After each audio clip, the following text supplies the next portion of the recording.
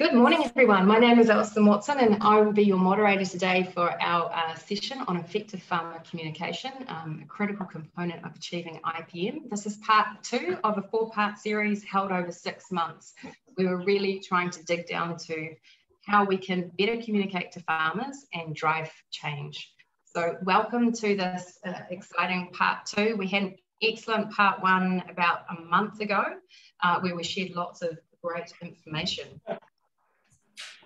I'm going to move to our next slide and really emphasize that we have an extremely busy agenda today. We have 5 expert speakers from across the world and within our region, and we'll be hearing about social networks, connecting with farmers through the use of video and multimedia, digital applications, connecting with farmers through radio, and then we'll be finalizing our session with looking at hybrid approaches to farmer communication. So extremely busy, and you'll see some of our speakers on the side panel there that are lit up there in the side videos. Just before we start, I just want to really reiterate that a recording of the webinar will be made and be distributed 1 week after the session. Okay, so don't worry, you will be able to get to see all the presentations again. If you have any technical issues, probably the best idea is to try logging off and on and seeing if you can resolve it, or send a message to Grow Asia in the chat and we may be able to help you. 2, the best way to interact today is to use the Q&A box to ask all your questions to the speakers. This is really important because it helps us to manage the session really efficiently. So please use it, but if you'd like to make a comment, share some resource, congratulate one of our excellent speakers, please use the chat box for that. And we really welcome you introducing yourself in the chat box too, so we know who you are.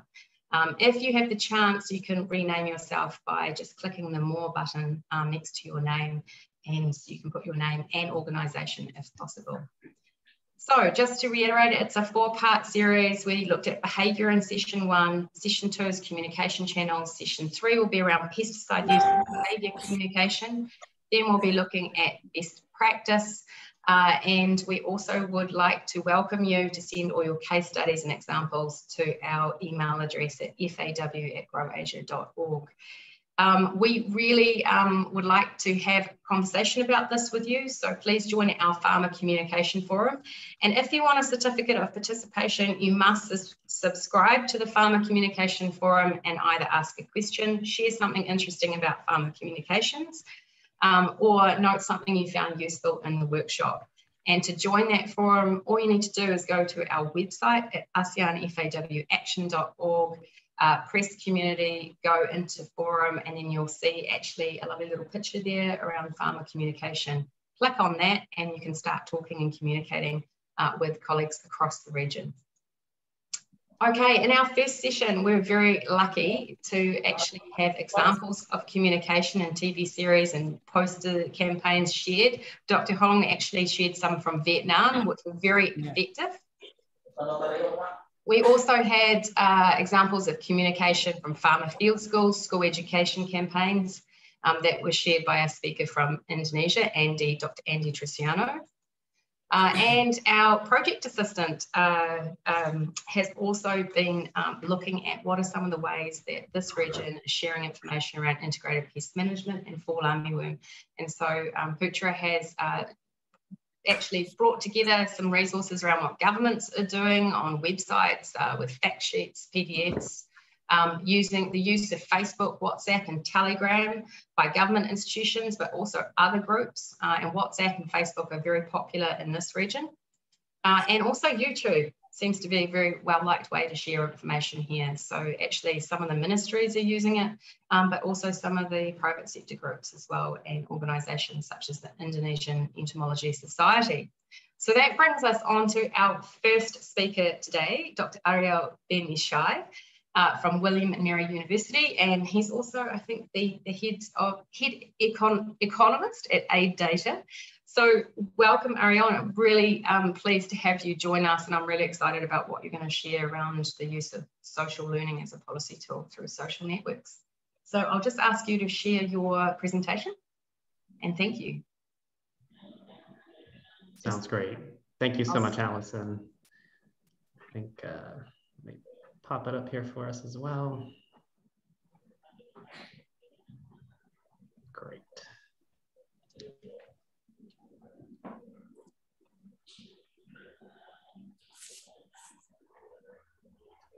All right. Well, thank you so much, everyone, for the chance to speak with you all. This is a really exciting topic and one that I've been working quite a bit on, also with my colleague here, Mushfiq Mubarak from Yale University. A lot of this work that I'm going to talk to you about is joint work with Mushfiq and others. So part of what I want to mention is that social learning or social diffusion is something that's actually quite common. Many of you have probably seen it in practice. Whether it's people immediately around you chatting and neighbors talking with one another, family members. And as academics, we've documented this in a whole variety of different contexts, whether it's pineapple growers in Ghana, maize farmers throughout sub-Saharan Africa, rice farming in Bangladesh and India, even here in the US, learning among corn farmers in the US Midwest. These conversations happening, again, among neighbors, in churches, in a variety of settings. And we've also documented this kind of social learning in lots of non-agricultural settings, people learning from each other across the board in many important sectors. When we talk about this, often what we have in mind is a general form of communication, but it's really helpful to think about what it is that we're actually learning. Many cases, what we're learning is the benefits of a particular technique like IPM, where it has a particular set of impacts and gains that we can have. And so what we observe is, hey, our neighbor is doing really well, or a friend of mine has had a boom season this year, right? This is because they've done this new thing. We're also learning about how to do the thing, right? The methods of actually implementing these techniques. So watching the practices that are being put in place, learning the details of a particular practice. In many of our studies that we'll talk to you about, we were studying pit planting. So planting in pits rather than in ridges for maize in sub-Saharan Africa. And learning how far away apart to make these pits, how deep to dig them, how many seeds to put in them, and how much fertilizer to add. These are all the kind of details that we're often learning from one another as farmers. And then, of course, we're also learning about how hard it is to do the practices, right? And what the costs are. If there's financial costs, additional outlays for new inputs or new techniques, technologies. And what some of the downside risks are as well. So, are these techniques potentially exposing farmers to more downside risk? Much of this we can observe, so just by watching our neighbors, friends, and family members, but a lot of this we can't, and we actually have to communicate with them. So to some extent, what we see in the wider world is a set of mimicry, right, where we copy the things that other people are doing.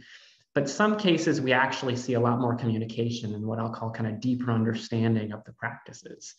And the extent to which you want to promote that deeper understanding is, of course, it's tougher to get, but obviously, much more beneficial.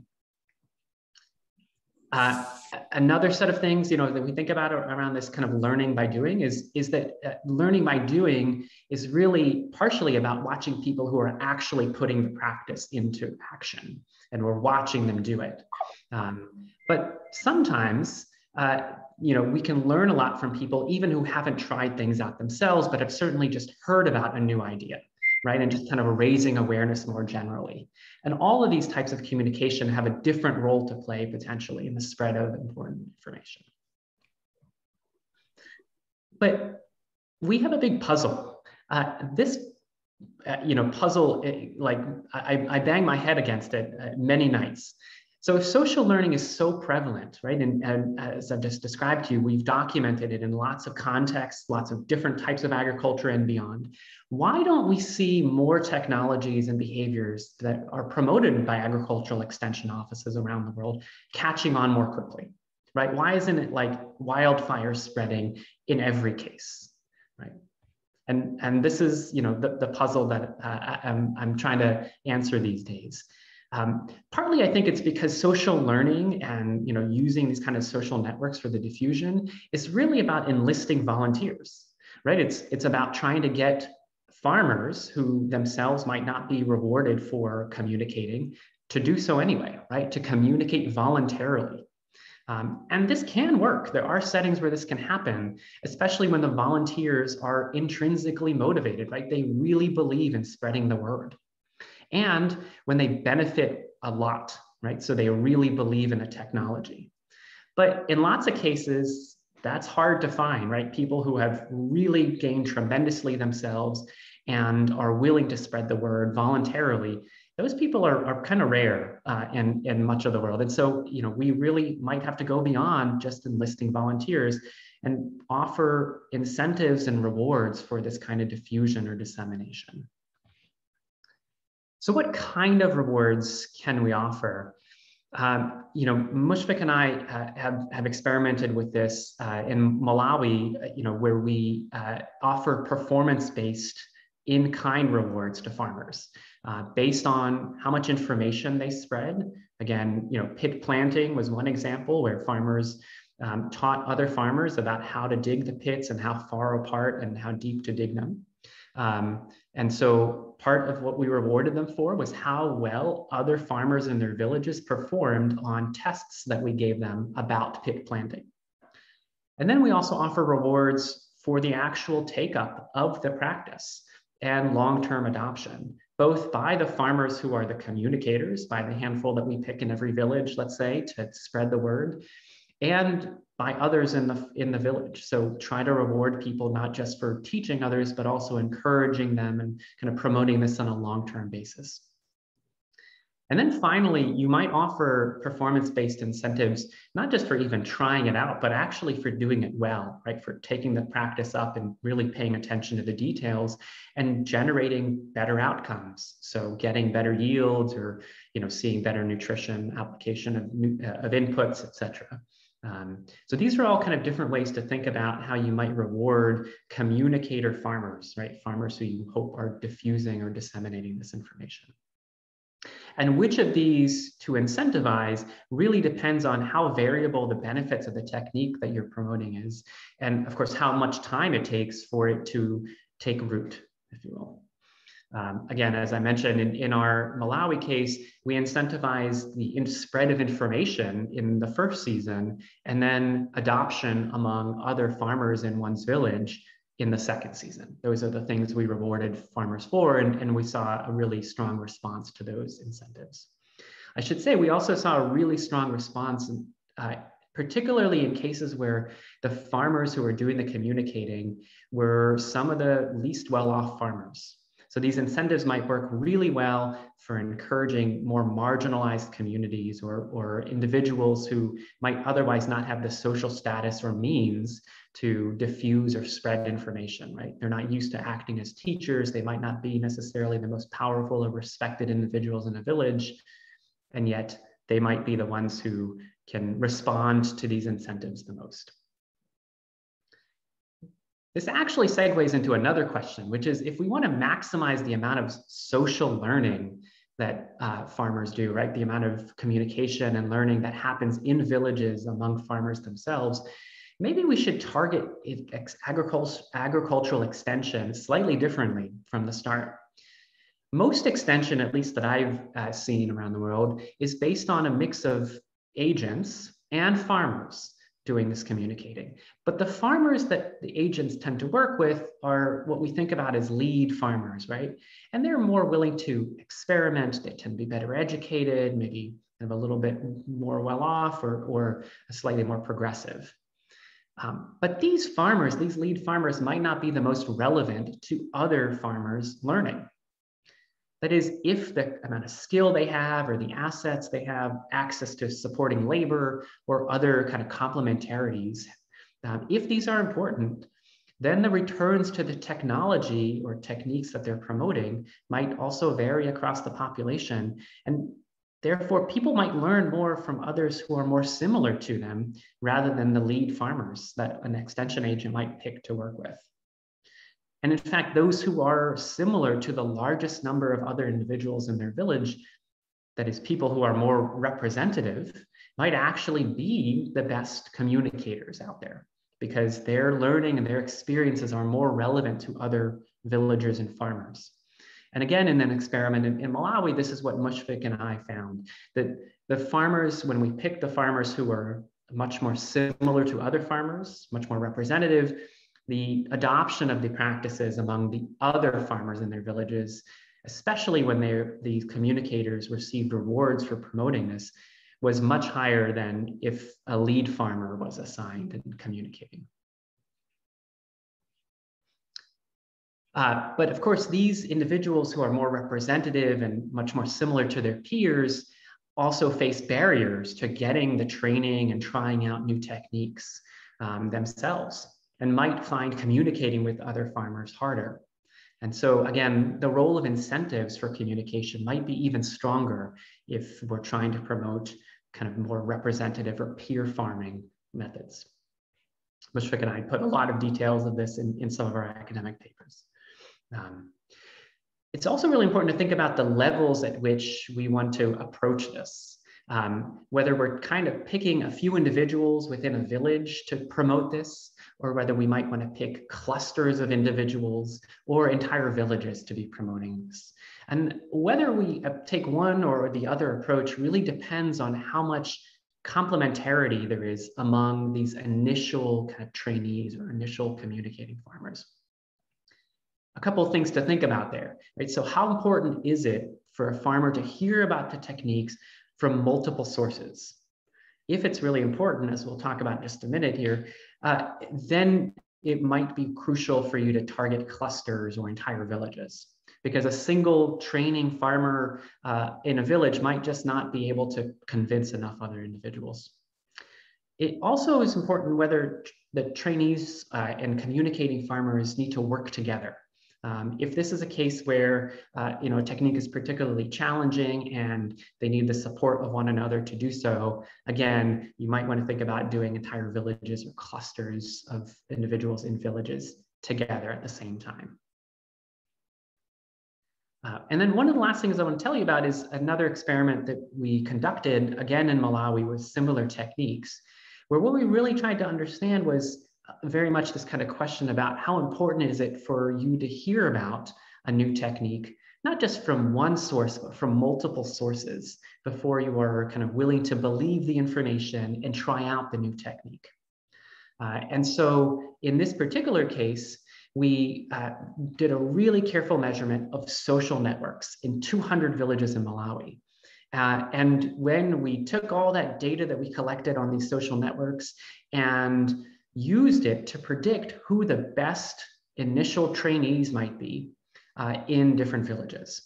And we predicted this in some villages based on a simple learning approach where you just need to hear about something from one other person, one contact. And then in other villages based on a more complex approach where maybe you need to hear about it from 2 or more sources of information before you're willing to try it out. And using these different approaches, we picked different farmers to train in different villages. And what we found is that selecting based on this kind of more complex approach, again, trying to assume that people need to hear about a new technique from multiple sources of information, this performed, at least slightly, the other methods that we used, including the more simple version of learning, and it outperformed extension agents just working as they otherwise would and picking farmers to train as they otherwise would. So there definitely is a benefit to thinking about this kind of spread of information as a more complex system where multiple individuals should be trained, but maybe they should be trained together and picked from a part of a village where they're much more likely to interact with the same individuals. And so pass along kind of complementary, right, or reinforcing messages to farmers so that they're getting these messages from multiple potentially trusted sources and thus willing to try it out and take it up.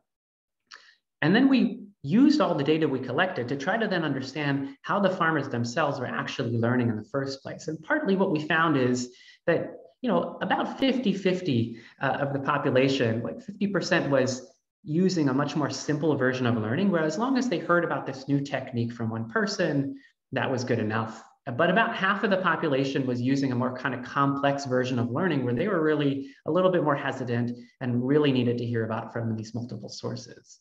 And that meant that a more complex approach to things was much more powerful, because it was the only way to reach these individuals who really needed to hear about things from multiple sources, kind of much more hesitant to begin with.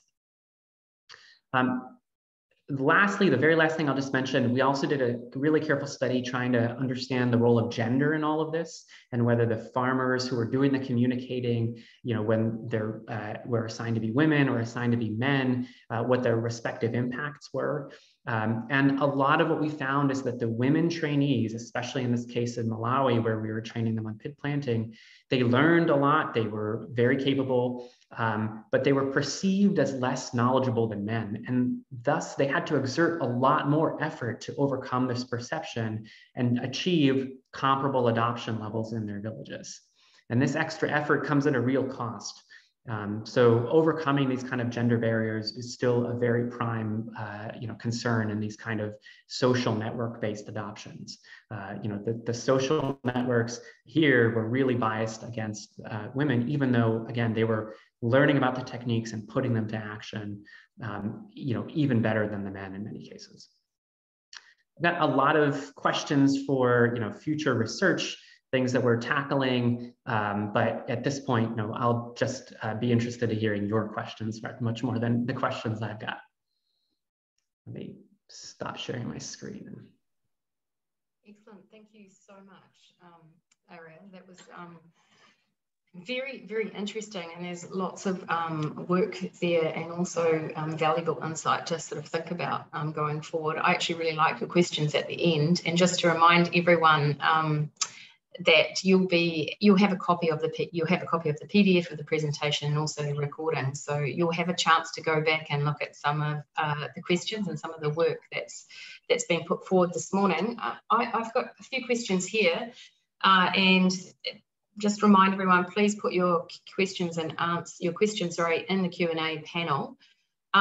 Here's one from Siva. Interesting example from Malawi about incentives and adoption. Was the adoption sustained as the seasons progressed?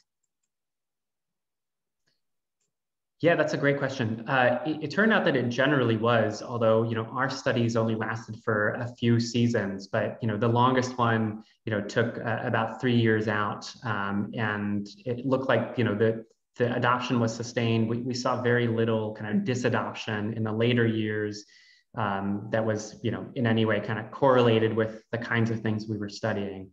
But we've yet to do a really long-term study on a lot of this. I think it would be, it's certainly something we've talked a lot about. Great, and just on that, I mean, how important is it to sort of factor in reinforcement, sort of, I guess, opportunities across not just the length of the project, but sort of even to factor in extending those reinforcement opportunities beyond that time period? How important is that sort of reinforcement messaging? Yeah, I personally think it's really crucial, and again, I think it's really important for that communication to come from multiple channels that are reinforcing one another. But we don't have a ton of experimental evidence on that yet. I think it's really that's again something we've talked a lot about. If we were able to offer these same farmers, again, another set of kind of reinforcing messages, what's the best way to do that? Is it, again, to go with their neighbors and friends, or should we now try to use extension agents, but with different techniques? Thought a lot about those things. Now, you mentioned also gender inclusive approaches, or just that need to factor in that gender element. And you said it required additional effort to overcome perceptions that, for example, women might be less knowledgeable, but it comes at additional cost. So just kind of what is that additional cost? And then how important is it to design a gender inclusive approach from the very start? Yeah, I mean, I think it's really essential. In our case, we actually specified that, for our experiment, half of the villages would have the farmers be set at having a majority women communicators there. And in the cases where we did not specify that, virtually none of the communicators selected were women. So it was really essential for us to set that benchmark. And then to the project and to us, there was not additional cost to training necessarily the women, but the women themselves faced a lot of additional effort costs.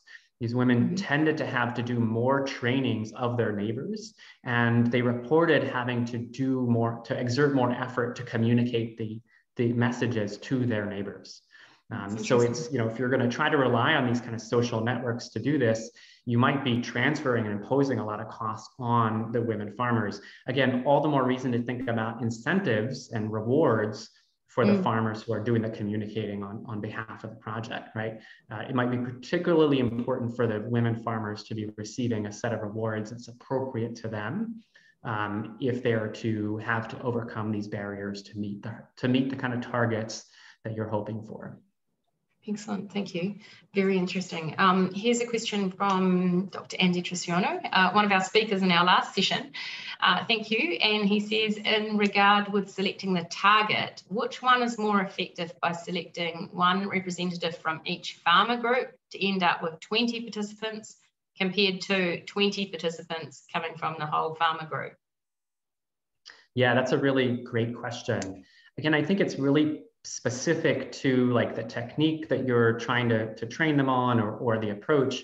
If you think it's important for the communicating farmers to be working with one another, then I think trying to train more of them in the same group is essential. I think trying to train one person in a group on a technique and hoping they spread it, that I think is very low odds, because again, as we saw even in these cases, in Malawi, most people needed to hear about something from multiple sources. So picking at least a few individuals from each group to work with and train is, I think, really essential for nearly any technique. But again, the more the technique requires kind of complementarity and cooperation, the more that you want to be working with larger numbers within the same social group or the same business group or farmer group or whatever that kind of grouping that you're doing. Excellent. Very, very useful, multiple sources needed. Here's a question from Dr. Mooney. Often agricultural input suppliers, agrovets, for example, are the ones that farmers reach out to for information and recommendations. Have you included them in your studies? Yeah, that's another great question. I've just come across a new study by other colleagues at another university that have just relied on them, and they had a lot of success doing this exact thing. I believe it was in northern India, where they were relying on the seed suppliers in this case to promote a new, more flood-tolerant variety of seeds. So it's a really important new channel that so far I've only seen one study on it. It was a very promising study. I agree. These are typically pretty trusted sources of information. Yeah. At least for those farmers who are able to access those private suppliers or private sources of inputs. Yeah, excellent.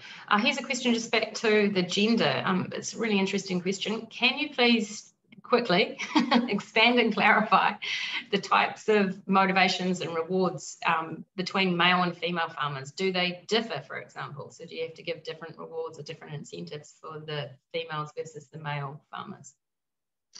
I think that's an excellent question. Obviously, that really specific to the context and the culture that you're working with. In our case, the rewards included both inputs. So we tended to give like legume or bean seeds, or in some cases fertilizer to the farmers. But we also included a social component. So farmers were recognized at a ceremony held at the village and kind of honored for their work, along with the rest of the village's efforts to learn the new technique. And I tend to think that for many women, this social component is particularly important, again, exactly to counteract the kind of biases that we were seeing against their kind of inherent ability to learn, which again, in our cases, they outperform the men on learning the techniques. So doing so publicly, honoring kind of their ability to do so publicly, I tend to think that social civic component is a really crucial form of reward for these guys. Okay, just one last question. I know that your colleague, Dr. Mubarak, has been working on a COVID mask wearing project in Bangladesh that's very successful, and we hope to share that work more widely over the coming weeks. However, interestingly, that project found that some of the incentives that we might expect to make a difference to farmer behaviour, such as financial incentives, social incentives, enforcement, or text messages, didn't really seem to make any difference. How important is it then to understand the context within each communication program? Yeah, I'll answer that. Yeah, you know, I think what it shows is, like, when we started the project, the mask project, and just for everybody's benefit, you know, behavior change is a common thread here. You know, in the Malawi case, Ariel and I were working on trying to get people to change their behavior to adopt a new agricultural technique. And now I've been working on how do we change behaviors and get people to start wearing masks and make that a social norm so that everybody wears masks. And so we tried out in the mask case, just because we did a trial with 350,000 people. So it was a very large scale one. So we could try out, you know, 20 different strategies. We tried out everything that was sensible, including the incentives that Ariel and I found in another context, text messages, making people make verbal commitments, you know. And then we learned that out of the 20 different strategies we tried, there's only 4 that really was necessary, right? The other things, and so I think that suggests that, you know, I would say the bottom line message is that experimentation is important, because it's really hard to predict. Like ex ante at the beginning, those 20 strategies, we tried them because they were sensible ones to try, and we learned that many of them are not necessary. So trying things out, experimenting with it, doing some trial and error, I think can improve all of our work. Oh, excellent answer. And I really like that experimentation is important. So we should just get out there and start trying things and seeing what works with different communities. And that's what farmers do. They experiment with things until they hit on something that works. Right. Excellent. Well, thank you. Thank you very much for joining us. Ariel, thank you very much. Mubarak, thank you very much as well. We really appreciate you joining us, and it's very interesting work. We'll be following up. We've got lots of questions. If you could go on the Q&A, there's 3 questions there. If you have the chance to answer them in writing, that would be great, Ariel. And Mubarak. Thank you very much. Yeah, thank you, guys. Yeah, thank you for joining us. And I'd like to now introduce Galsy Bennett from Digital Green. Digital Green is an NGO that partners with local organisations and uses technology to help increase farmer incomes. And today, Galsy will be talking to us about Digital Green's approaches to reach and communicate with farmers, and in particular, how they use video and integrated channels to share information with farmers. And also, she's going to talk about what they've learned and the obstacles they've faced. Welcome, Galsy. Thank you so much, Alison. Let me get my screen going. So,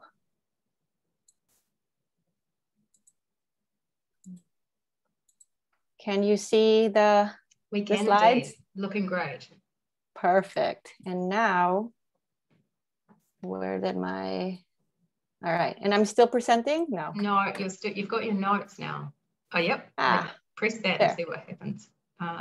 Yes, you've got your presentation. Perfect. Yeah, I wanted my notes handy because, you know, that's important. So, hi, everyone. My name is Galsy Bennett. I'm based in Washington, D.C., and I work for an NGO called Digital Green.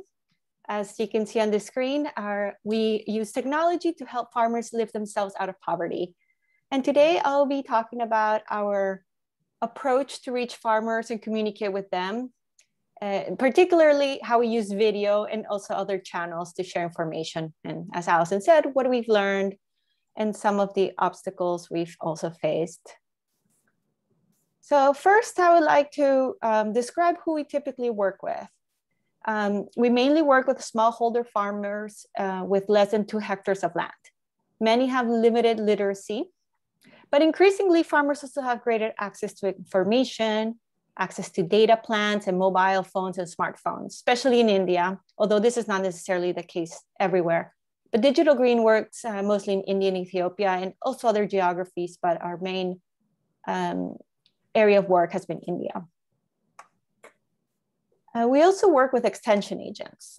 Traditional extension, as I'm sure many of you know, has focused on those face-to-face interactions using, you know, approaches like the Farmer Field School or others.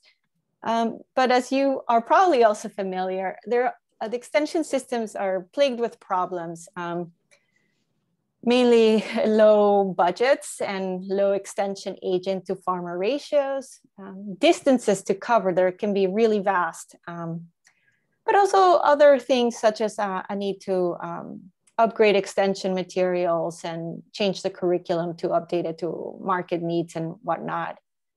We're moving towards a more pluralistic extension model in which digital solutions can be cost effective and also support the efforts of the extension system on the ground. So at Digital Green, we tested an approach called the community video approach, through which relevant agronomic content is shared via short, locally produced videos that are by farmers, for farmers, and feature farmers themselves. And these are typically screened in group settings, such as some sort of community meeting, village saving loan associations meetings, and using these handheld projectors, as you can see on the screen. Through this approach, we've reached 2.3 million farmers, mostly women, and we've worked with 46,000 government extension agents. We've also had our work evaluated through various rigorous randomized controlled trials. And here are some key findings. There was an increase in uptake of practices up to 50%, an increase in yields up to 46%. And this really, depends on the crop. Increase in incomes up to 17% and 7% or 7 times the cost effectiveness. This is especially relevant now during COVID and with travel restrictions that, we've been able to continue reaching farmers with an adapted approach, which I'll get to in a little bit. So we've learned a ton through the implementation of the community video approach. And one key learning is the importance of partnerships. We've been working with local extension departments, and therefore that's a system that is already in place. This helps us with the sustainability factor. There's a system, the extension agency, that can continue the work going forward. And although I mentioned earlier, a lot of extension systems are, have low budgets and issues of that nature, we've been very fortunate that our government extension partners have really bought into the approach, seen it work, and have invested in equipment, in staffing costs, and so forth to implement this approach. Another key element is working through existing social networks, such as self-help groups, for instance. This builds on trust and the social cohesion that helps drive behavior change in farmers. A question we keep asking ourselves is, how do we replicate social cohesion in a digital setting? I will address that in a little bit, but keep that in mind. Something else that we've learned is the importance of facilitation. We don't just show the video and like it's going to the movie theater. We actually train extension agents to facilitate discussions, ask questions, and then report back on the feedback from farmers. This helps us improve content, improve the approach. We add elements of pedagogy and adult learning so that, the facilitation is, helps create the discussion and also hopefully incites those farmers attending these meetings to adopt the practices. We've also learned that the local context and peer-to-peer learning is very critical. When we screen these videos, the first question farmers ask is typically, who is that on the video? From what village is that person? So you can tell that, seeing someone like yourself with, in a similar village with a similar climatic, agronomic conditions, like that is powerful. So we found that featuring farmers themselves in these videos actually increase the adoption of practices. And I feel like I'm going to make a lot of similar points to Ariel, which to Ariel's point of hearing it from multiple sources. I think I am helping make that point, put that point across, but I also wanted to talk about the importance of tailoring content for women. Through a couple of experiments in India and Uganda, we found that when messages were given by women to women, it increased their knowledge, their participation in decision-making, and adoptions of agronomic practices. And by knowledge, I mean, there was actually like a test, like a pre and post test, and, you know, against a control group. And in this, all these increases were against getting information from male counterparts.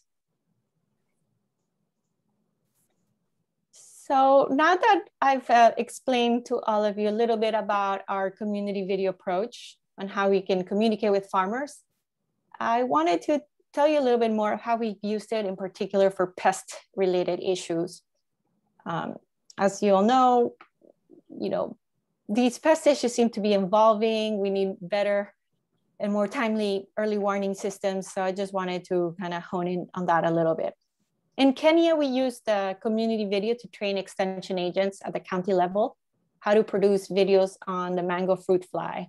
So that included things like control measures, for instance, different types of traps.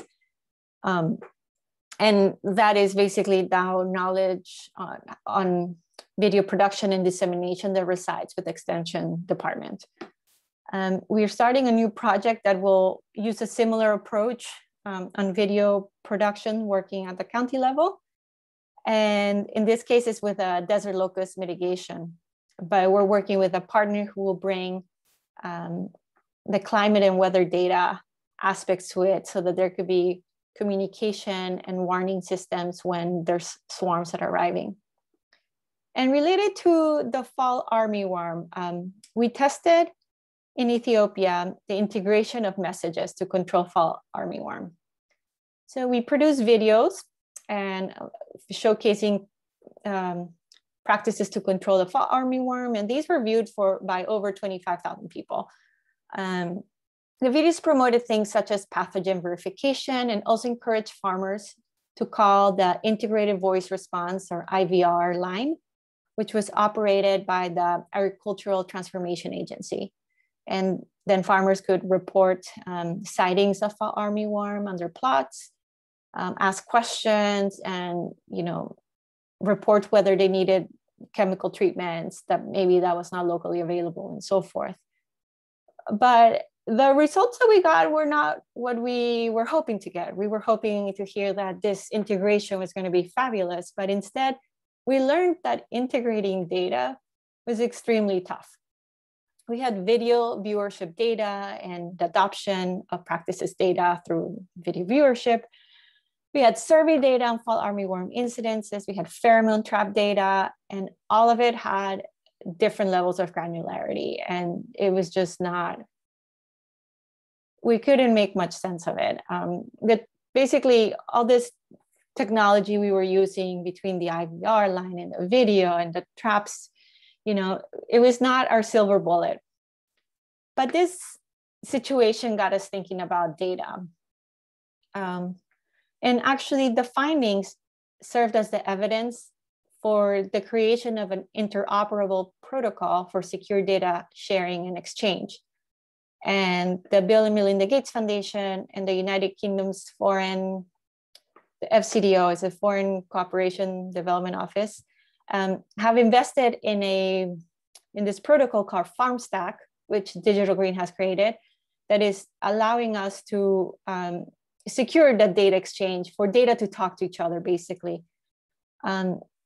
What we've been also focusing on in relation to this and the learnings from this work in Ethiopia is that, farmers have to have agency and have to know what they're sharing and what is their data. Their data has a lot of value. So what we are hoping to do is that, create the secure data exchange system so that their data is protected, and then farmers can choose what information they want and need to support their work. And that's a little worm right there on their hand. But we've also 2 minutes, learned. Okay.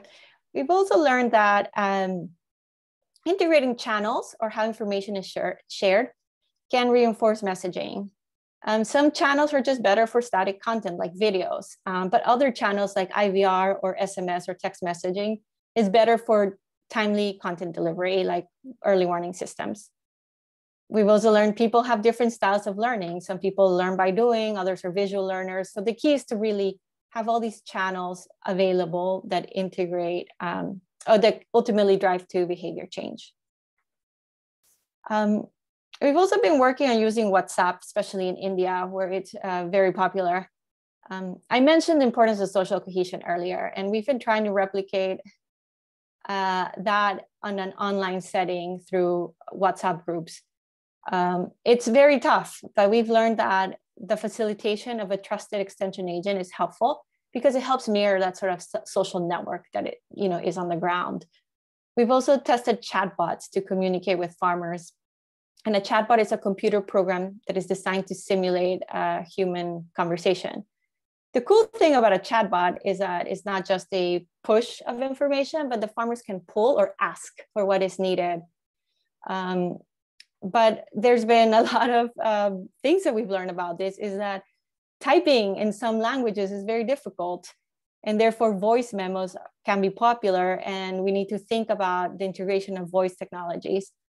Also, while many women have access to phones, sometimes they don't get to keep the phones with them at all times. So we've been encouraging that listening to IVR messages or engaging with a chatbot is done as a family so that everybody gets to participate. Another challenge has been onboarding farmers who may, through our surveys, we found that the majority of farmers find chatbots to be useful, but sometimes they think it's spam messages. So it is important to socialize this idea in advance and to build community trust. But it seems that a lot of this community building, trust building can fall in the extension agent, and that's a person that's already pretty busy. But our idea is that these digital tools then become something that the extension agent can use to really reach more people more widely and complement that in-person support they're already providing. So hopefully it's a way to reach more people in an easier way. All right, I'm going to wrap up with some key takeaways to effectively communicate with farmers to drive behavior change. And the first one is putting the farmer first and really getting feedback to help us iterate on content and design. Secondly, as mentioned earlier, technology is not really a silver bullet. It's definitely an amplifier, but it's not a be-all end-all solution. Then the human element is really important. The partnerships, the networks, all that is really what makes a lot of these messaging and behavior change work. Data is also a great amplifier. It helps us be more precise. But of course, we need to make sure that data can be exchanged securely and efficiently. And lastly, the integration of channels can increase reach and impact. We don't see it as a competition. To the contrary, layering video, radio, SMS, etc., can definitely help farmers and help us, communicate with them and drive that behavior change. So with that, thank you. I will stop sharing. Thank you so much, Kelsey. And it was excellent. It's great to see the success you've had with informing farmers and changing practices in the field with your use of the videos, for example, and these other channels. Really, really nice to see the selection of local farmers and how important that is. Just a question around that. How do you select them? I mean, is it difficult to get local farmers to appear in your videos?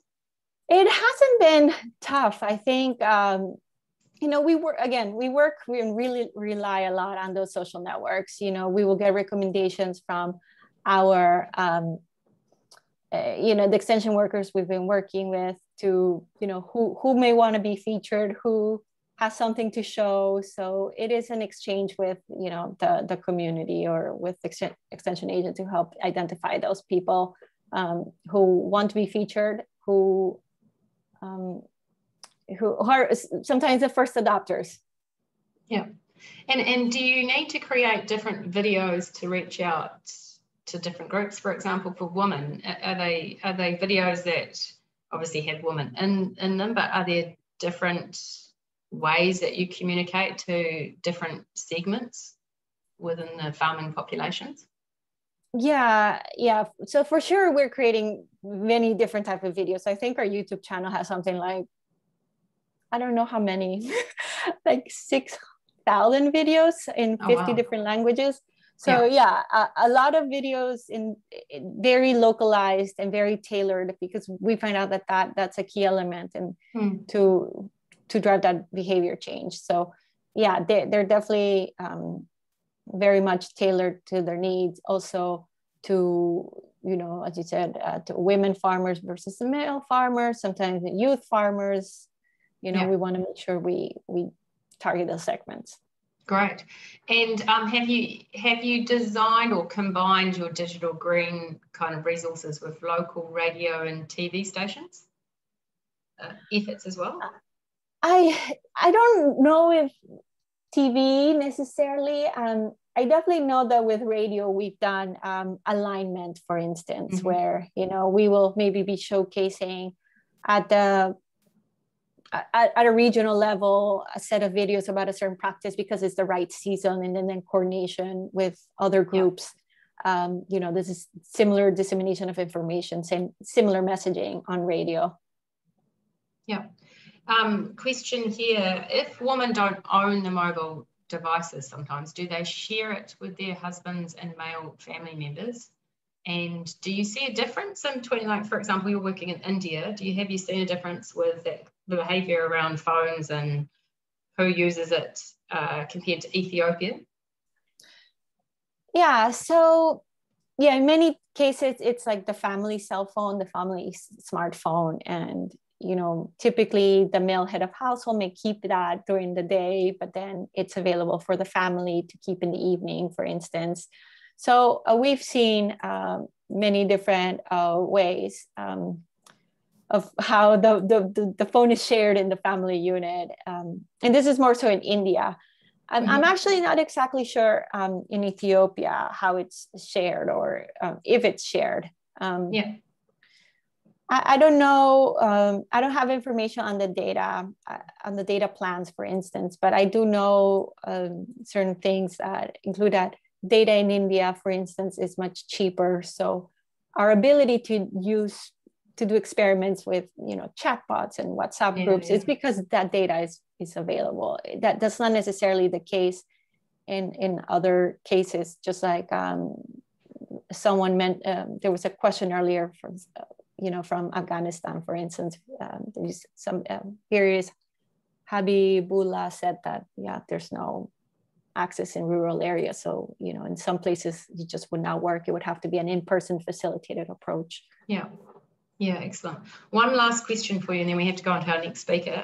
But this one is, it's a good one, as in, it says, thank you for your presentation. And with 6,000 videos in 50 different languages, etc., and they assume they're on YouTube, how do you ensure farmers can filter and get to the video they might be interested in to see or access that information they're looking for?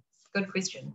That's a very good question. So yeah, there is there's like a search function. People subscribe. I've noticed I've posted videos. I posted a video in Kinyarwanda that's made by some Rwandan counterparts, and people in India were like, oh, we need subtitles for this video. I'm interested in seeing this video. So yeah, it does require a little bit of digging for the right content, and, you know, hopefully the YouTube search feature helps with that. But yeah, I think we've created playlists, for instance, when there's like specialized content we want to share. And I'll put the link up on the chat. Great. Well, I'm going to thank you very much for your presentation, and it's a delight having you here. And I know that you may not spend the rest of the time with us because it's late in the US where you're based, but thank you so much for joining us. Very interesting, and everyone will have a chance to see the links that Jelsi will share with you related to digital green. So thank you, Jelsi. Thank you. Thank you very much. Now, before we move to our next speaker, I just want to highlight some recent work in Vietnam by Dr. Hong from the Hugh University, and he investigated the use of information and communication technologies by Vietnamese smallholder farmers. And I just wanted to sort of, I guess, emphasize that his research found that Vietnamese smallholder farmers were using a variety of technologies to access agricultural information. But one of the barriers was the lack of knowledge and skills for using apps on mobile phones. And so education was an aspect that could be really helpful in this context. Interestingly, Dr. Hong's research also found a statistically significant relationship existing between the extent of mobile phone use and the smallholder's age, gender, and the type of household they came from. And a statistically significant relationship also existed between the extent of radio network broadcast use and the smallholder's age and gender. So I really want you to keep that in mind when we turn to our next two speakers, because I'm very pleased to now introduce our third speaker today, Siddharth Surana from Agri Central, where he's the founder of this company, and he's also the digital lead for Olam in India. Welcome, Siddharth. Are you with us? I can see you are. You're unmuted. Yeah, very much, Alison. Excellent. Would you like to load your presentation, or would you like me to load it? Up to you. Yeah, no, I'm just sharing my screen. Alison. I hope it's visible. It is, just needs to go into full screen, and it is perfect. Yeah. Excellent, welcome. Thank you, Alison. And I hope I can start. Yes, go for it. Okay, great. So good morning, everyone, and maybe good evening, good night in other parts of the world. Here is Siddharth Surana from India. As Alison said, I am with Olam, and I'm leading the digital vertical in India. And I'm also kind of a founder for a startup called Agri Central.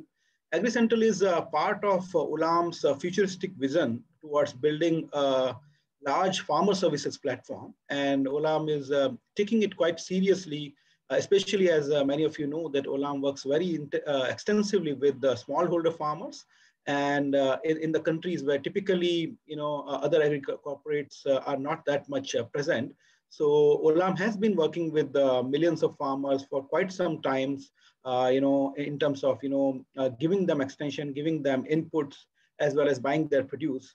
But now with the whole, uptick in terms of, uptake of digitally delivered, information, as well as, the penetration of smartphones and internet in many of the middle income and even low income countries, including India, there has been a conscious thought inside Olam that how do we leverage this digital access to reach out to more farmers, including those who may not be doing anything with Olam, who may not be selling their crops to Olam, or may not even be growing the crops which Olam buys and trades in the world markets, and build a standalone and eventually sustainable business out of that.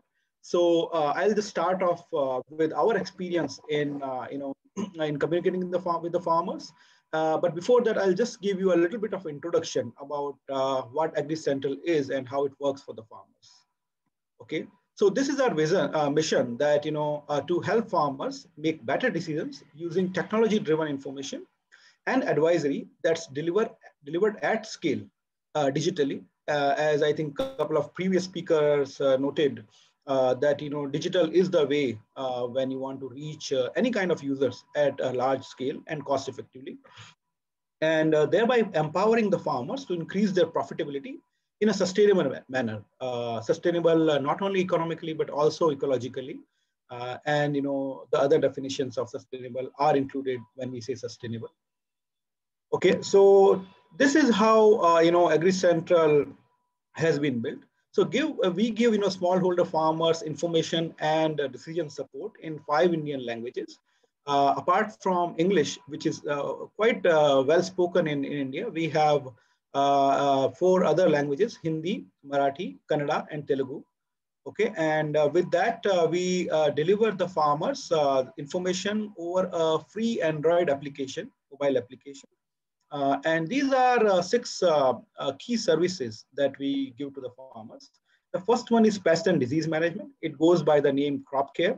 We have currently 33 crops, and we are building advisory content on more crops. So by this year end, we have a target to reach 50 crops.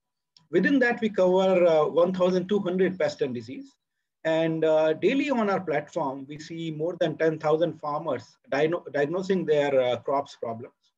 Then the next one is a crop plan, which delivers good farming practices to the farmers. So on the application, farmers get for the day what needs to be done in their farm based on their crop, based on their type of cultivation, and some other parameters. We give them the package of practices. In this one, we have 39 crops. Out of them, 33 are common between crop care and crop plan. And we also cover, when we talk about inputs in, whatever stage of the farming, be it pre-sowing fertilization, or be it, weeding through weedicides, or eventually, some micronutrients. So we have close to 800 chemicals. And within that, we publish 4,000 brands. As of now, we have no inputs business, but a lot of the times farmers don't understand the chemical names. And when they go out to buy the chemicals in the markets, they need to know a brand. And a lot of farmers are showing these brand pictures to the local dealers or retailers, and through that, they are buying. And so that's the whole idea behind showing the exact brands to the farmers. The third one is a quite popular feature for the farmers. We call it Market View. Within that, farmers can see their crops prices nearby in the nearby markets as well as far off markets. So it's a very telescopic kind of view that when you start off, you see the nearby markets, but you can filter out to see your state's markets, and then your country's, which is India's markets. In that, we cover 114 crops, close to 1,700 markets, and more than 15,000 price points. So each price point is basically a combination of a crop, its variety, and the location. And these three are the determinants largely of any agricultural good. So we specify, all these three parameters when we talk about a price on that day. The fourth one is also a heavily popular feature among the farmers, wherein we give them agri or rural relevant news to the farmers. And within that, we also cover, the government schemes, subsidies, any programs for the farmers, crop insurance, fertilizer subsidy, and so on. So we have so far published 238 government schemes. We publish every week more than 70 news articles. And the third feature within this bulletin is agri events. So if you have any agri expo nearby you as a farmer, or any Krishi Mela, as we call in Hindi, agri fair, or any such events where farmers can go and interact with other farmers, or providers of any kind of services or products to the farmers, or even government officials when they organize such events, we put that out into the application, and farmers can see the location where it is going to be held, the date and time, and they can save in their calendar. So it is linked with your Google Calendar as well as Google Map, so that you can see the distance to the venue as well. The fifth one is again a very interactive feature, and farmers call it like a Facebook for farmers. We call it Farm Voice. In that, farmers can communicate with the fellow farmers. They can share their problems. They can give solution to other farmers. They can share their success stories. So basically, you can upload your pictures. You can upload video links, and we also try to solve some of the queries of the farmers where we see either other users are not able to respond, or if we see too many conflicting opinions, so we try to give our official version as Agri Central. But it is largely community-driven platform. I'll show some of the screenshots of this particular feature later. And the sixth one is weather, wherein we have I think the longest weather horizon in terms of any agricultural app in India. We give 15 days forecast to the farmers. And within that, we give a very micro level forecast in terms of 3 hourly updates to the farmers. Now, this has been the kind of growth that we've seen for Agri Central. We launched it just on the New Year's Eve, in 2019. And then, as I said, it's free for the farmers. Since then, we have seen, a good growth. And now currently we are at 4.63 million downloads. I would like to share that, for the first 5 or 6 months, the growth was very, very slow because we hadn't really cracked the digital way of communication. And we have been meeting the farmers mostly on ground, meeting the farmers' cooperatives, the farmer producer organizations, as we call FPOs in India, and so on. And, doing village level meetings in some village temple or, at a meeting place. So And in each meeting, we would have, 30 to 40 farmers only. So it was quite a slow progress, but eventually we figured out, in fact, the light bulb moment was for me personally that if it's a digital app, which is going to be seen by farmers and used by the farmers who are on a smartphone having internet connection, then they must be on other platforms. So why not let us go and meet them where they would be found? And I'll show you some of the examples of that. Currently, we have users in more than 30 states of India. And it was a proud moment when we got featured as one of the best made in India applications by Google itself. Yeah, so this has been a kind of validation. You can go to Google Play Store and search for AgriCentral. You can read the reviews and comments. Now this is what I call it as a communication. Sorry, just wanted to. Yeah, so basically, this is a typical persona of a farmer called Nagabhushan. He is a smallholder from Anantapur, a drought-prone district in Andhra Pradesh.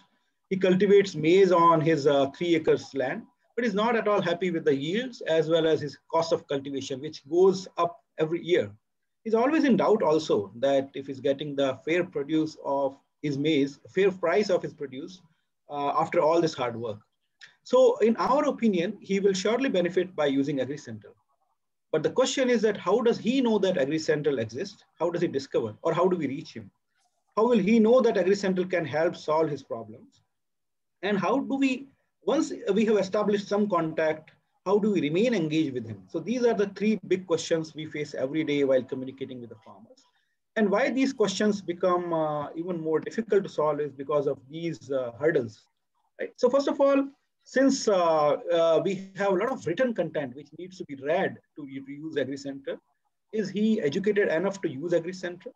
Is he educated enough to first of all find AgriCentral and download and do the registration on his own? Then does he have a smartphone with internet, right?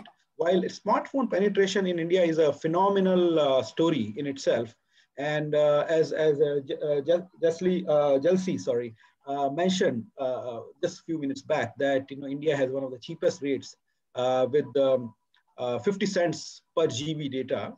And so the proliferation of smartphones and internet has been, especially mobile internet, has been phenomenal. But there are still a lot of farmers who are either having no kind of phone at all or having the legacy feature phone, right? So by definition, we are restricted towards smartphone users. So we need to know if he has a smartphone with internet. Then in India, there are more than 25 major languages and hundreds of other languages. So do we have AgriCentral in Naga's language? Okay, so we don't call it a gap on his side, but the onus is on us to provide in that language which the user understands, which the farmer understands. And do we cover maize as a crop? Okay, because he would be interested in maize only. Then where can we meet him? Okay, on ground, digitally, on what media should we look for farmers like Nagabhushan? And then the biggest question of all is that will Nagabhushan trust us? Because the trust is a key factor in the entire communication, entire puzzle, in fact.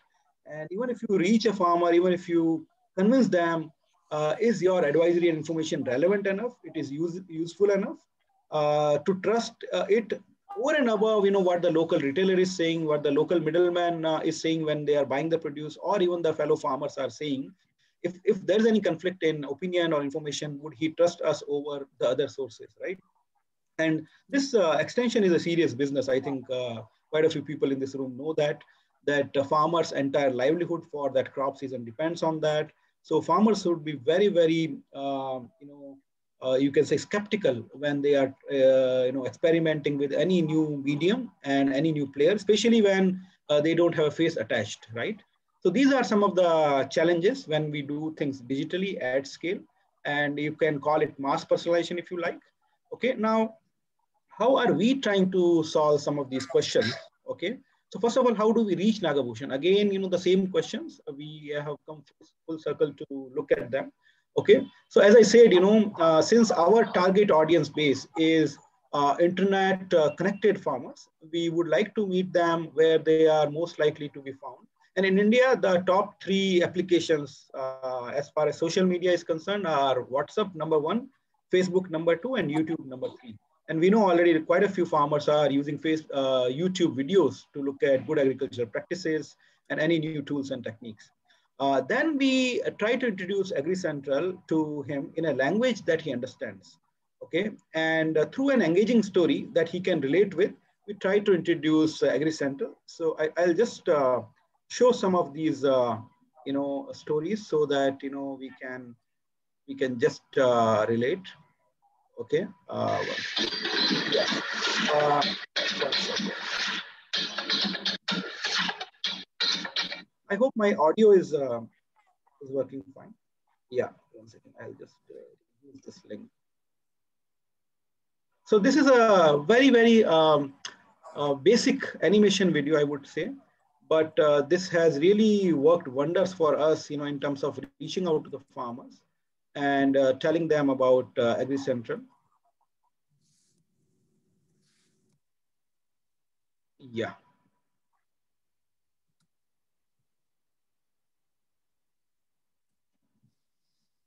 हमारे युवा किसान सत्यवान से शहर से पढ़कर आया ये नौजवान वैज्ञानिक तरीकों से खेती करता है और भरपूर फसल उगाता है।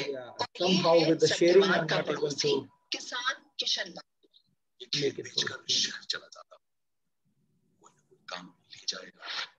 सत्यवान ने कुछ सोचकर किशन लाल की 3 एकड़ जमीन 5 लाख रुपए में खरीद ली और किशन लाल ने शहर का रुख किया। जब वह गांव वापस आया तो देखता है कि उसके खेत का तो काया पलट हो गया। सत्या भाई, मैं अपना खेत वापस लेना चाहता हूँ, क्या कहते हो? भैया बुरा मत मानना, पर मैं इसे बेचना नहीं चाहता। इस खेत में बहुत मेहनत की है मैंने। ये तो सरासर बेईमानी है। मैं ये मामला पंचायत में ले जाऊंगा। भैया, जब जमीन आपके पास थी तो एकड़ की मुश्किल से 4 क्विंटल सोयाबीन होती थी, अब पूरे 9 क्विंटल उतरती है। ये तुमने कैसे किया? और पैदावार बढ़ती गई। इस ऐप में है मेरे 6 सच्चे साथी। पहला है क्रॉप प्लान, ये मुझे अपनी Okay, so I'll just pause here. So I hope I'm audible. Yeah, no, that's good. That gives us a good example. That's probably enough. We've just sort of seen a bit of a really good example. So thank you. Yeah. So I think basically, this one is about a farmer who comes back from a city and does and tries to do farming, but he does in a modern way, and he acquires a plot of another farmer which was not producing too much yield. But when he does all that AgriCentral says and does, take a good crop out of that, the farmer who sold him, he wants to take the land back, and they get into a dispute. So while he goes to the village panchayat, as we call in India, it's like a community where they solve the village's problem. The head of the panchayat gets interested in how he turned around the farm, and then he introduces, AgriCentral. Apart from that, I'll just 1 minute, Siva, before end. Yep. Thank you. Sure. Yeah. So we also try to give them examples of how AgriCentral can help them solve relatable problems. So I'll just show you that one.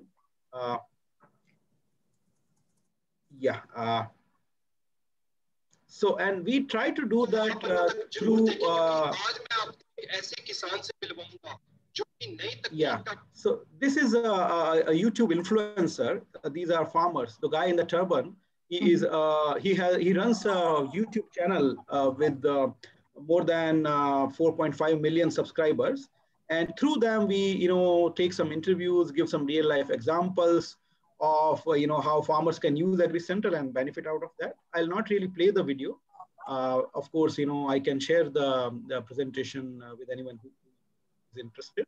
Okay, and then I'll just move on to the remaining pieces, which are basically once we have onboarded these farmers. Okay, but yeah, just before I move on to that, these influencers help us a great deal in getting heard, as well as they have a lot of credibility and trust among the farmers. So we through their influence we get some entry towards farmers. Okay, but after that we use the in-app feature called Farm Voice, where the farmers can ask their questions, can share their problems, And if you can see on your right-hand side, we also try to reply those questions. And this is a very engaging platform within the application, within AgriCenter. Apart from that, we use notifications quite heavily to remind the farmers about what's happening in their farm today, what activity they need to do, and also towards news bulletin items, which could be very relevant to the farmers. We have a small call-in feature wherein farmers can dial a number and record their calling preference and their language in which they want to be called back.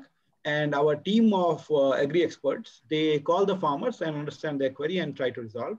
And we have a very vibrant Facebook page of ourselves where we publish a lot of content and farmers are engaged through that. Okay, so yeah, by the time it loads, I think this is from my side when it comes to how we are communicating with the farmers, as well as what AgriCenter has to offer to the farmers. This is my email ID. You can connect with me on this email. And thank you very much. Looking forward to the questions. Great, Siddharth. Thank you so much. Excellent presentation. I actually really like the examples, and everyone will have a copy of the presentation, so you'll be able to click on some of the links, and they're definitely worth looking at too, because I really like the use of the farmer influencers in the YouTube example, and they're quite fun to look at, even though I don't actually understand anything. I can sort of get a bit of an idea. But how do you choose those influencers, those YouTube influencers? Do you just go search through and see who's posting on YouTube and which farmers are saying what? Or do you go and ask farmers to be your YouTube influencers? What's your approach? Yeah, I think largely we have found these YouTubers, because they are so popular, right? For example, this person, Darshan Singh, he has this channel called Farming Leader. He has close to 5 million subscribers. There are quite a few with 3 million, 2 million subscribers. So when we, for example, started to build our own videos and started to put on YouTube, YouTube itself gives, similar videos. I think it was quite organic discovery that we kept on finding these YouTubers. And since myself and quite a few other members in the team are there in the sector for some time, we have some prior knowledge of these YouTubers. Most of them are interestingly themselves farmers. So out of their urge to educate other farmers, since they are farmers and educated and young, in fact, they some of them want to help other farmers with new techniques and all. So from that urge, they started their channels, and now they are quite popular. Okay, and a question that, a topic that's come up quite a bit in today's presentations, earlier ones, was women. Do you have any women farmer influencers on YouTube? Unfortunately, not too many, Alison. In fact, like many other, middle income and low income countries, in India too, although women's participation in workforce actually is very high, even in farming sector, but even their access to phones is quite limited. And when we see some of the data, like, who has seen our videos and all that, I think women's participation, even in audience, is close to 10 to 20%, in that range. And the average would be 12%, I would say. So that's a sad reality. Okay, and is there something that you're doing to try and increase or reach out to women farmers through AgriCentral? Nothing too specific, because first of all, we want to reach out to the farmers. But off late, we have started to create more women characters in the videos. Okay. And for example, our latest video about Farm Voice is about a farmer who doesn't know too much about applications and all, but his wife, while sitting in the farm, she was using her phone. And the farmer says that, why are you chatting on the phone while I'm working hard? So she says, no, I'm trying to help you out. And then she introduces the app to her husband. So this is the way we're trying to build a different story around it. Okay. Now, I've got a couple of questions. We have to be very quick now because we're running out of time. But one is, do you have a forewarning or early warning and forecasting services for pests and diseases in the crops location? Yeah, we are in the process of building that now, because, when the farmers use our app, they also upload their pictures of their crop. And based on that, we are building a big ML and AI, machine learning and AI-based tool, which will help us give, very timely information to the farmers, including forecasting. Excellent. Another quick question here is, what are you doing during the pandemic? How do you effectively communicate and engage the farmers during social distancing? Or actually, do you have on your app any messaging around COVID? Sure. and safety? No, in fact, we use our influence very heavily to educate the farmers on all the containment practices and hygiene and safekeeping during COVID times. So we must have published more than 1,200 different kind of messages, short videos, and other content onto the application, and otherwise as well on Facebook and YouTube. And in fact, we have been cited in Olam's annual report as one of the key examples of how we educated farmers on COVID management. Excellent. Okay, hey, thank you so much for joining us. Very interesting. There's lots of great information for people to click onto and discover more about AgriCentral, and we're very pleased to have had you join us this morning. So thank you so much. And all the panelists as well as the audience. Thank you very much. Thank you very much. I'd now like to introduce our next speaker, Roger Matalang, who is the President and National Chairperson of the Philippine Federation of Rural Broadcasters. Roger will talk to us about the power of radio to communicate to farmers in the Philippines. And Roger, do you want me to load the presentation, or could you load the presentation?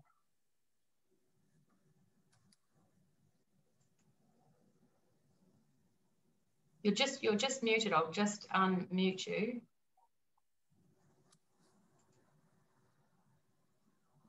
You may just have to unmute yourself, Roger. Okay. Yes. Would you like me to load your presentation, or can you load it? You please load it. Okay.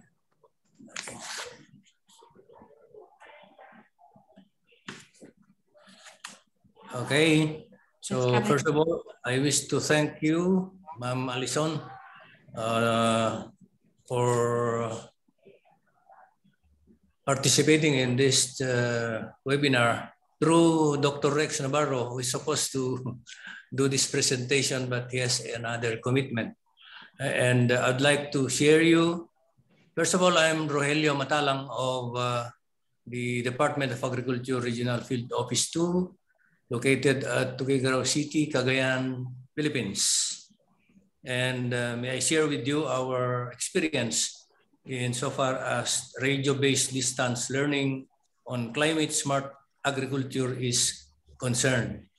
In 2016, we enrolled 10,078 farmers in the provinces of Cagayan, Isabela, Nueva Vizcaya, and Quirino.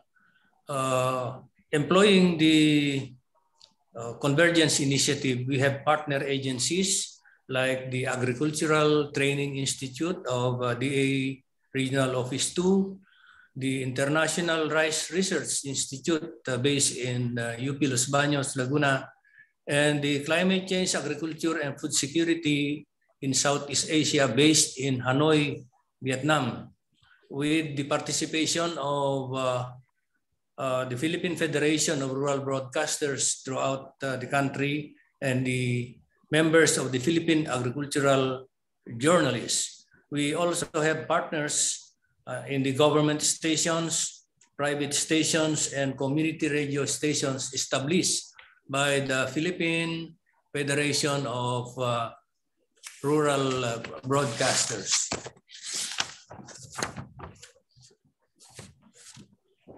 And the School on the Air on Smart Rice Agriculture had 4 objectives. 1, facilitate the massive and sustained education of smallholder farmers on climate-smart agriculture in Cagayan Valley through radio. 2nd, heighten awareness and mobilize strong support and involvement of the rural population in agriculture programs. 3rd, engage government agencies, local government units, state universities and colleges, civil society organizations, and the private sector in regional agriculture programs. It also serves as a quick feedback mechanism among agriculture and fisheries stakeholders in the region or Cagayan Valley. Now, why radio? In the Philippines, researchers have proven that radio is an effective medium in information dissemination, especially in rural areas. It is most cost-effective and most pervasive and medium reaching the remote areas of the country. only radio can reach the unreached, where there is no electricity in rural areas where rice farmers are located.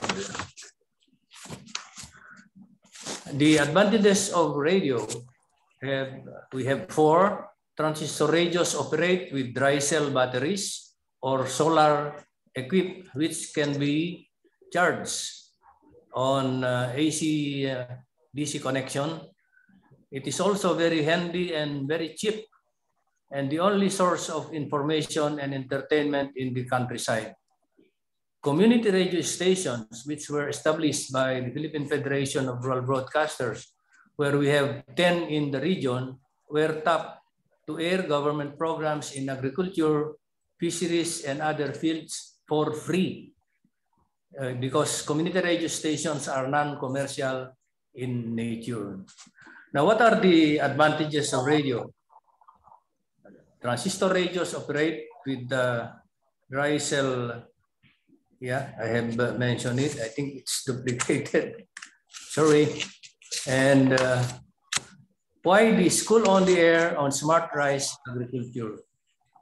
The list of rice farmers who were enrolled, about 10,000 enrollees, were registered with the local government units through the registry system for basic sectors in agriculture, or RSBSA. However, the enrollees were not limited to the registered ones. Walk-in participants who are non-enrollees were also accommodated. And the school on the air on smart rice agriculture was reinforced, employing field days during harvest season, techno demo, trainings. We also distribute information, education, and communication print materials, and we share with our municipal agriculturist office audiovisual presentations on livelihood. And of course, our live broadcast in our own radio station, DZDA FM of the Department of Agriculture, were also shared through social media, through our Facebook account, DA Cagayan Valley. And after the conduct of the graduation exercises of the more than 5,000 who were declared graduates, because some dropped out, since one of their problems is the lack of transistor radio. Now, to address this, some municipal agriculturists conducted a group listening in their respective barangay halls. And so, when the distribution of interventions came, we were able to get feedbacks from our farmers, especially in the distribution of free seeds, fertilizer, pesticide for crops, and even dispersal of poultry and livestock to farmers affected by calamities like the ASF, African swine fever. We also have the FAW, or fall armyworm, brown plant hopper, and bird flu. Comments and suggestions among listeners and viewers are addressed by focal persons and subject matter specialists on different commodities. And this is done where we receive feedbacks or messages from through the Facebook while our programs are being live streamed. And so, of course, in the next season of dry cropping season for rice, the department will implement another unified school on the air throughout the country, and is targeting to enroll about 300,000 farmers in the first season of its operation this year.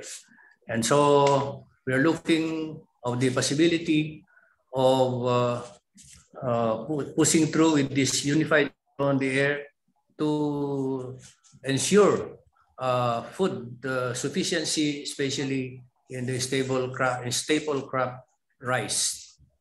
in the Philippines, Region 2 is ranked #1 in corn production and only #2 in rice production. There are some testimonies which I included in my slides, like one from Malinta, Tuao, Cagayan, who is very thankful of the interventions given by the Department of Agriculture. I wish to emphasize also that most of our outstanding farmers are women, like Digna, Antonio, and even our mayors, our local government executives are active participants in whatever programs the Department of Agriculture is implementing. So for that, I wish to thank you for having given me this chance to share our experiences in the School on the Air on Smart Rice Agriculture. Thank you. Thank you so much for that presentation. And I'm really struck by the amount of farmers that you're reaching out to via radio. I think in the last example, you were looking at a development of a program to reach out to 300,000 farmers. Is that right? Yes. It's incredible. This is in the entire country, among 36 rice producing provinces from Luzon, Visayas, and Mindanao. Yeah, and I'm just going to share with the audience as well. I mean, there's a whole resource that's been developed around how to even develop these radio programs. And I will share that in the email that I send out to all participants, because it's really nice to see how you've really thought about how to structure and how to design these radio programs. How hard is it to actually get farmers to enroll? I know that you try and use different ways to attract them. How are they willing to enroll? Are they excited about it? Is it easy to get people to enroll in the program and stay with the program? With the Municipal Agriculture Office last month, or I think the other month, there were reports of the presence of fall armyworm in 3 towns in our province of Cagayan. However, there were in the province of Isabela ahead of time and Cagayan, and our experts from the Regional Crop Protection Center immediately went to the areas to confirm, and immediately this was addressed by spraying insecticides authorized by the Fertilizer and Pesticide Authority 10 days after planting. These are the recommended management practices. And also 3 to 5 days after spraying insecticides, they apply biocontrol agents like trichogramma, Aeroweed, and metarhizium. Okay, and but Roger, how easy is it? I mean, with these radio broadcast programs, with the climate broadcast program, are farmers, is it easy to get them to enroll? Do they want to enroll in these programs? I mean, you had 10,000 people enroll. Was that relatively easy to get them interested in the radio programs? Yes, because the master list comes from the registry system for basic sectors in agriculture in the office of the municipal agriculturist. Okay. And these are the farmers who were given interventions like free seeds, free fertilizer, free insecticides. And so their interest in listening to our broadcast programs is really very high. In fact, we have 2 ongoing schools on the air now in the region. One in the province of Quirino and Nueva Vizcaya, where there are 3,000 farmers enrolled who are planting inbred rice. Okay.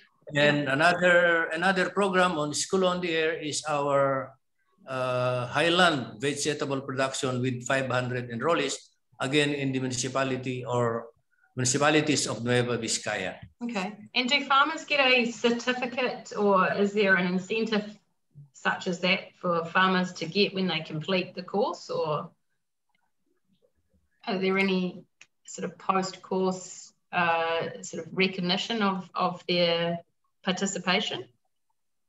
Yes, the schools on the air are being conducted require them to answer the quiz portion at the end of the lesson. Okay. Whereby they have to pass a final exam. Otherwise, they will not be given a certificate of completion and will not be allowed to graduate. Okay, and that's quite effective, obviously, at getting people to finish the course and complete it. Yes, they have to. Excellent. And do they get, is there any financial incentives, or is it mostly through those social incentives of a certificate? Is there any other ways that you incentivize them to complete the course? Yes, they have to.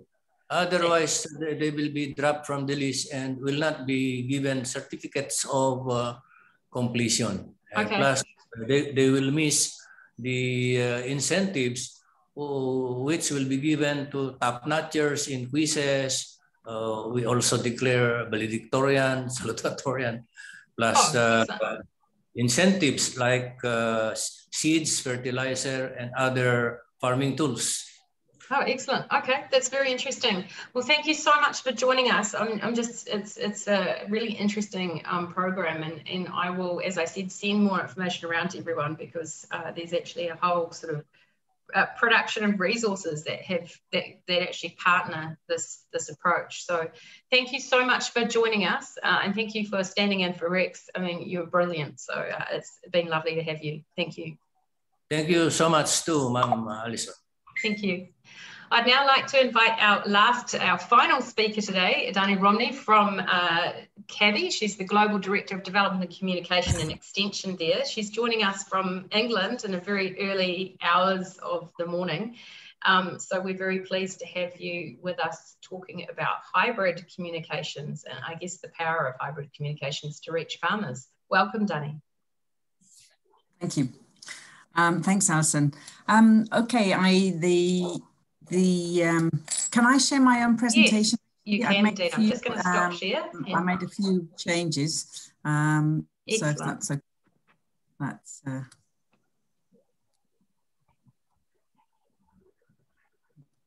great. Oops. Great, thank you very much. So yes, good morning to everybody. It's very nice to be here. I'm still in the dark, as you can see. I wanted to talk today about some of the experiences that CABI has had. I work for CABI. I'm based in the Africa office, but I work with the colleagues across the world in Asia and Latin America, as well as Africa. And I wanted to talk about some of the social behavioral change work, particularly related to integrated pest management through our plant-wise program, and some of the key principles that we follow when we're looking at communication. So there's 6 key features around some of the communication campaigns that we implement. So the first principle is around carrying out a situational analysis, informative research, which informs how we implement the campaigns, the channels we choose, etc. So it's about understanding the current practices. It's about understanding the incentives and disincentives for practice change. It's looking at the availability of inputs. So are they affordable? Are they accessible? Where are they accessible? What are the different options? Understanding the policy environment and whether there are barriers to change there. And also understanding in detail the communication landscape. So what are the preferred sources of information for our target audiences, and what are the people in the local context that are provide potential partnering opportunities. Key partners are, of course, the delivery partners. So some of the people that have been talking today, people running radio stations or mobile service delivery, running video screening initiatives, these kinds of things. And knowledge partners, people who have the key messages. You have information across a country. That might be the national research, but it might be many others, private sector, etc. The input partners and the research partners that help us learn so that we continuously improve. So our important part of the process is developing the content, making sure messages are consistent, target the audience, and are presented in appropriate formats. A key approach of our workshops, which is a key part of developing the content, are also all about bringing stakeholders together and making sure that we're reaching a consensus on the key messages and trying to integrate some consistency. At the moment, often you find that there's very many conflicting messages which are introduced into communities. And of course, looking at segmenting audiences, understanding that men and women, young and old, and people in rural areas and other areas, they have probably different ways of accessing information, and they may have different messaging needs. So we talk about hybrid communication, and essentially it's about bringing together multiple channels or formats where we're balancing the reach and likelihood of sustained change. I think still the evidence suggests that face-to-face interactions are more likely to bring sustained change, but they are necessarily limited through reach. So we talk about different kinds of approaches: early warning when there's a new pest coming, when we've been doing a lot of work with that with fall armyworm, about how to manage it, new technology, and then more general good agricultural practices across the season. And important in the campaigns is about integrating feedback mechanisms and ongoing learning process so we continuously improve and expand the evidence base. So I wanted to touch on digital solutions. I think you've been talking about some of these already. Obviously, there's a lot of opportunities, and particularly in COVID, there's many people rushing to digital, and they undoubtedly improve reach, and they make it much easier to communicate without face-to-face interactions. But of course, there are challenges coming up with the digital approaches, and I think some probably have been mentioned in earlier presentations. In particular, the digital divide. Not everybody can afford devices. As so many people are starting to communicate with mobile, then regulations are having to be introduced to protect privacy and to protect people even from to retain their data. The churn rate is very high. Certainly in Africa, we see a big churn rate in mobile numbers. And the affordability, of course, can be very mixed. In low-income countries, it can be a huge percentage of a monthly salary, which is needed to purchase a smartphone. Even in Asia Pacific, and particularly in India, the cost is very high. And the data cost across Africa, on average, is the cost of a GB of data is 7% of a monthly salary, which is equivalent to a US earner paying $373 per gigabyte. So I just wanted to just race through a few examples in our PlantWise program in Kabi. So one of the key face-to-face interaction is through plant clinics, where plant doctors are present in a particular place twice a month, normally, where farmers can bring any crop and any problem. And in a recent randomized control trial where we've been looking at the effect of this, we find increased knowledge scores of our plant doctors. And for farmers within a 1.5 kilometer radius of where the clinics run, so within the mandate area of the plant doctor that's running the clinic, we see changes in behavior in the practices. And we also saw, in this particular case, a 13% higher production of maize in the areas where the plant doctors were operating, which led to higher net incomes. And this was in 2017, when, of course, fall armyworm was really first being seen in big numbers in Kenya. In Rwanda and Zambia, where there was similarly plant clinics, this is for farmers actually visiting the plant clinics, we found that they were more likely to use pesticide. This often happens as farmers tend to come to clinics when the problem is bad not using pesticide may not be an option, but we see that they're evidence that they're using it more judiciously, and the cost per hectare, the number of sprays are similar to the control farmers. And we see an increase in protective equipment that's used, and particularly in Rwanda, where the initial use of protective equipment was very low. So we talk about moving from the advisory services face to face. We collect data at the clinics, and that can identify when we're starting to get an outbreak. And then we look at mass reach through using mass media. So a couple of examples here in Uganda, we looked at local initiatives, and we worked with partners in radio, Farm Radio International, with a team screening videos to farmers, and another SMS service.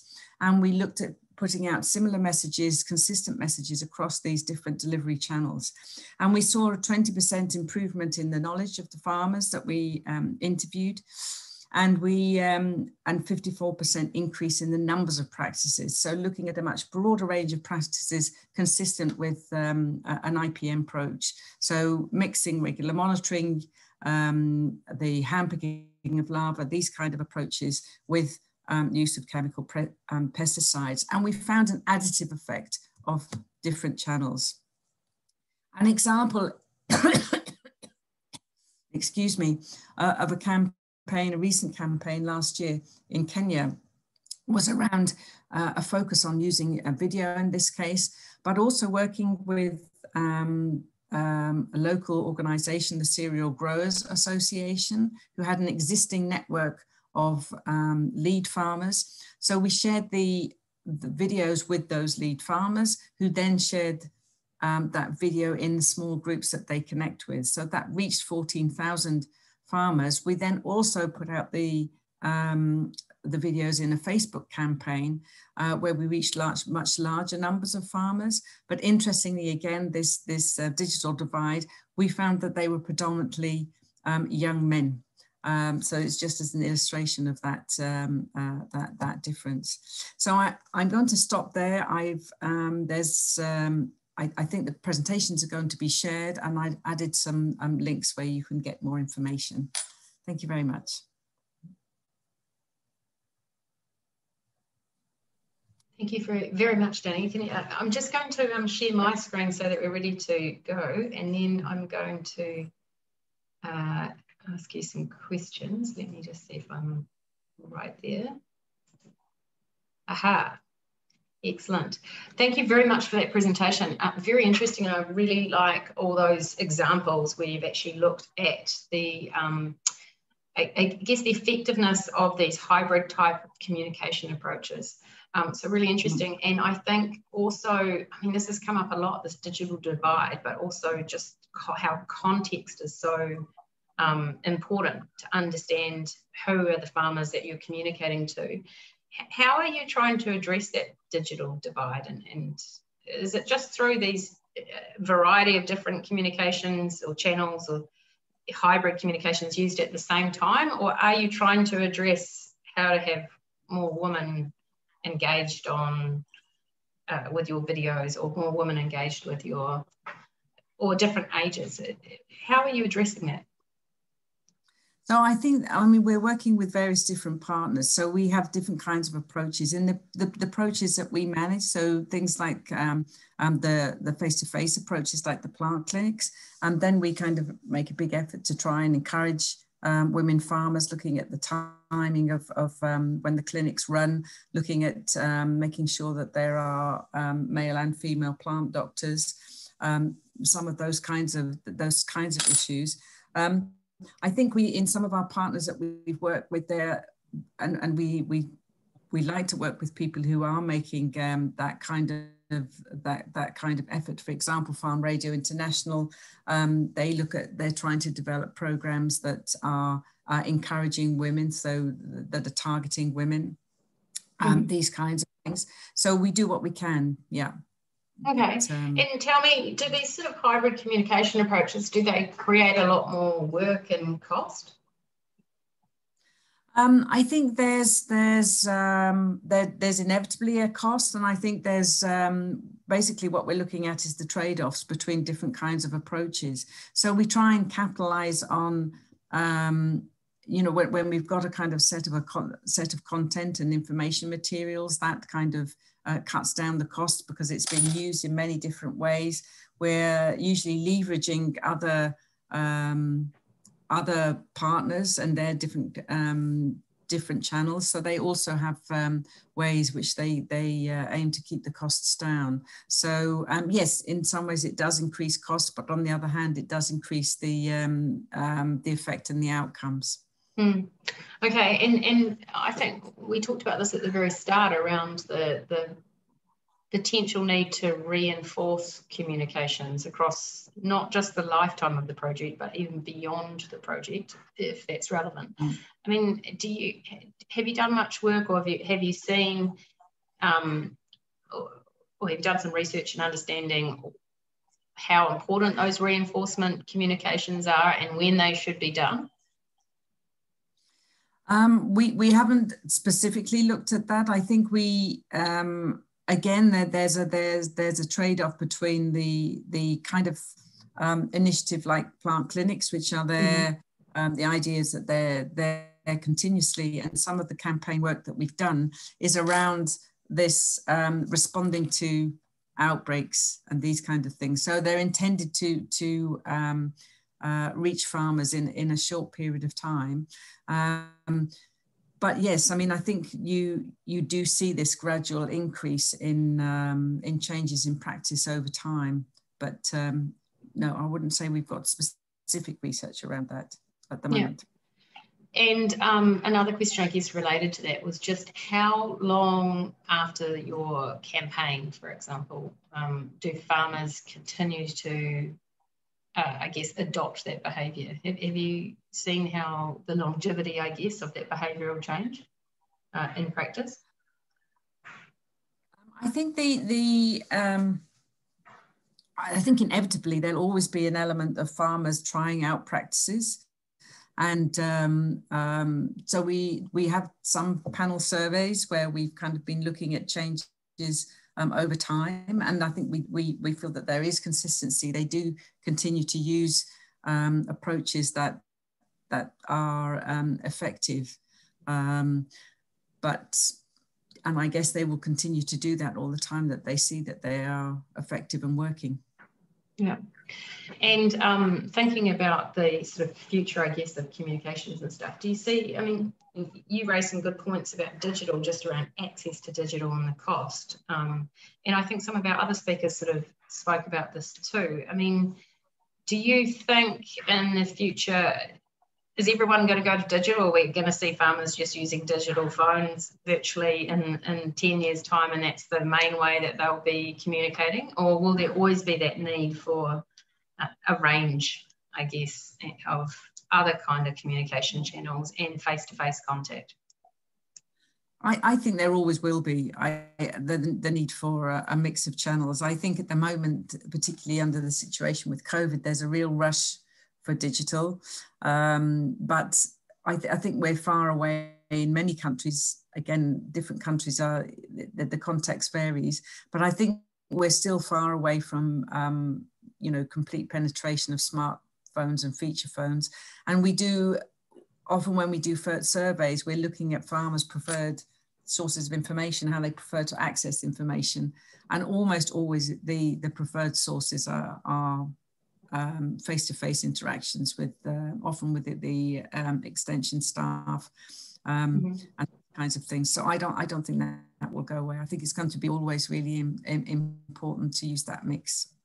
Yeah, exactly. That's great feedback. But and there's one more thing that I think would be interesting to ask you. I think in our very first speaker, we were talking about lead farmers, I mean, their usefulness and potentially reaching out to them and using them in communications, but also the importance of reaching out to those farmers that aren't lead farmers, and that actually some of the communication and change was through reaching out to those farmers and getting them to be part of that communication change process. I mean, have you found that as well? Because often we're drawn to lead farmers and we're always looking for the lead farmer to model the behaviour, but are we sometimes ignoring maybe some of those other farmers that are probably maybe more alike the bulk of the farmers? I think the way that we've kind of seen lead farmers is usually as an entry point for working with other farmers. So yeah. I think the example in the Cereal Growers Association, they have a network of lead farmers, but the role of those lead farmers is to engage with other farmers in their community. So I think you do find that they're, again, when you look at most common sources of information, it's often neighbours and fellow farmers, family members. So I think I think again there needs to be a mix. I think some of the approaches, such as radio, has a broader reach probably than approaches that are channeled through phones, where men, and often young men, tend to control the devices. But I think it's looking at a mix of it. When we've had, when we were sharing some WhatsApp videos with numbers that we'd collected in screenings, and a woman had given the number. Often they give the number of their sons or their husbands. And in some SMS work that we did in Tanzania, certainly when we started working with a group, we needed to go through those lead farmers, because the other farmers were a little bit suspicious and concerned about sharing their numbers.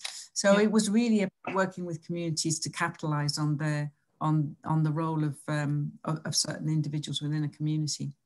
Great, excellent. Thank you, Danny. Thank you so much for joining us in the middle of the night, middle of the morning from England. We really appreciate having you here, and it's really great to see the type of work that you're doing, and really giving us some examples there of the success of different approaches and these hybrid approaches. So thank you so much. We really appreciate it. Okay, so now I'm just going to move on to a very quick summary, and I haven't definitely not included everything here, and I can't do full justice to all the presentations, but I would like to thank all the excellent speakers today. We've had 5. It's been a very quick session, really fast-paced, but huge amount of information. We've had plenty of insight into how social networks can be powerful ways of communicating information and changing behaviour.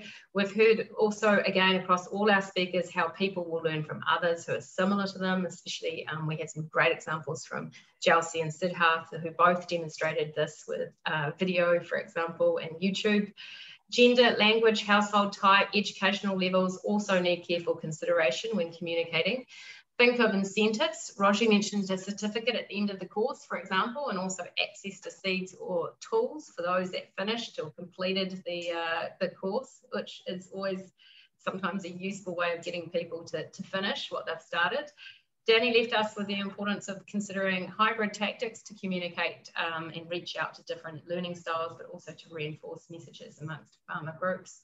And I think the importance of reinforcing messages in the future could be useful to extend the longevity of behavioural change.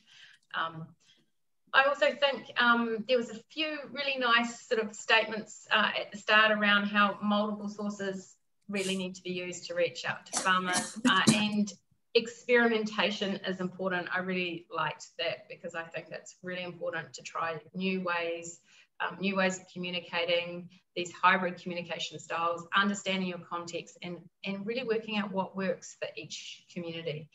You need to take the time to put the farmers first and understand what their needs are. So plenty to talk about. I will be sending out all the presentations and the video recordings to you all. I hope that you can join us for our next session on the 7th of September, where we are looking at the behaviour of pesticide purchasing and use, which will be another really interesting session. I'd like to thank you all for joining us today. We really appreciate your input and your participation in this series. Thank you once again to the speakers, to Whaley, who's been helping, and also Putra, who's also been helping in the background. Thank you very much. Have a safe and happy day. Bye. If you have time to answer a questionnaire, I shall put one on.